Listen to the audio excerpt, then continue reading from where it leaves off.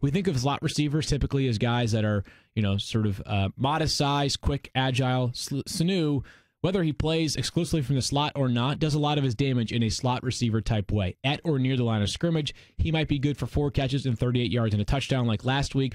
He's not going to have a bunch of 7 catch for 120 yards, Mike, but he's a solid, steady possession receiver. Yeah, wide receiver 28 so far this season. Playing time up from last year, 23% target share.